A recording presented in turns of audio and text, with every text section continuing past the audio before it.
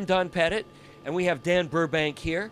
We're on the International Space Station, and we're doing a demonstration with didgeridoos and oscillation of spheres of water.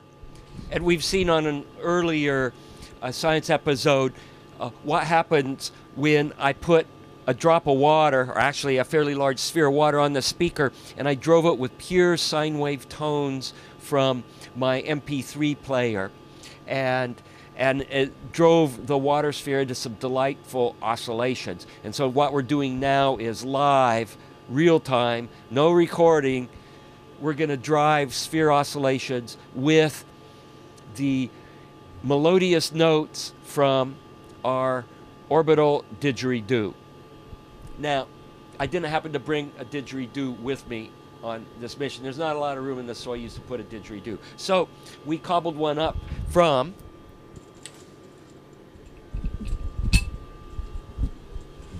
the space station vacuum cleaner hose. So I got to play the didgeridoo. I'm not really that much of a musician, and I certainly don't look like one. And you know, the kind of people that play didgeridoos, they look pretty much like musicians. And maybe I better do something so I look a little bit more like a didgeridoo player. Stand by.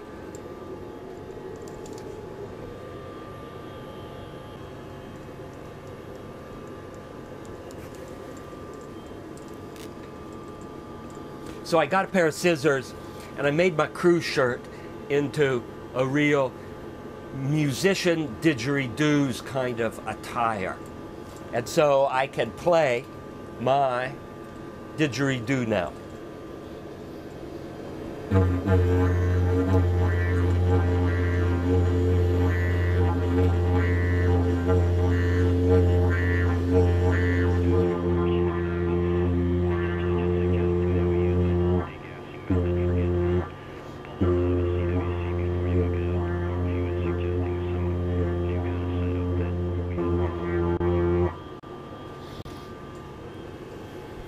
It's a good thing we have towels set up all around here to catch these flying drops.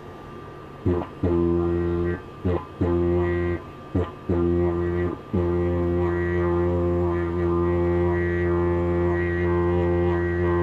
watch this now. I'm going to make these big, and they're not going to spoil off as much water now. That's kind of interesting.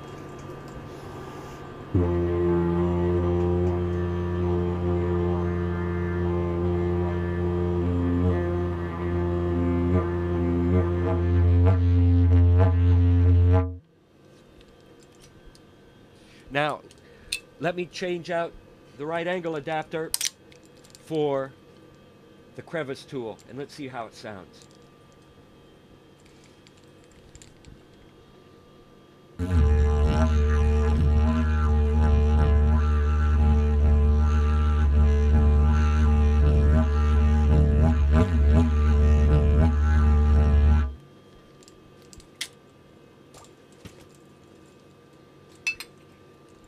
And what we're going to do now is we're going to hook two hoses together and listen to the sound. Now I'm going to be out of the camera picture because this is a long didgeridoo, and but it makes a real cool sound. So listen.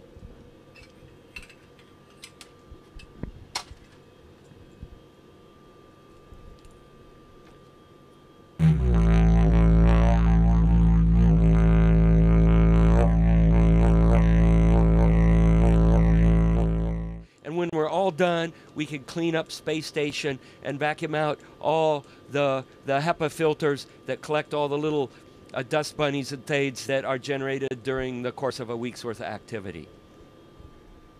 Any summary?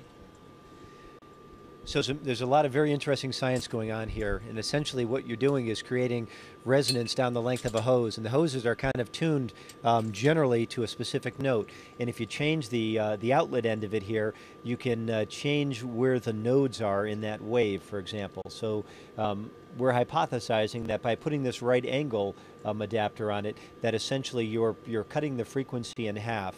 and making it a higher pitch, because you're essentially anchoring a node here. There'll be a node at this end, and you'll essentially have a standing wave down the length of this hose. With two hoses, and if you remove it and put the crevice tool, our thinking is that that you've now got a pitch of a tone that's about half of that, so it's a much lower tone. And then if you attach two ends of the hose, or two hoses together, it's getting lower still. And so it's really interesting, and it's also very interesting to see how the size of the spheres is affected by the tone. So the spheres are tuned, and you can excite a mode in those, and it's dependent upon the tone as well. So it's an interesting mix of science, music, a little bit of culture, and a little bit of cleaning supplies on board space station. So anyways, it's always an interesting exercise to look at all the things around you and try to look at them in a different way.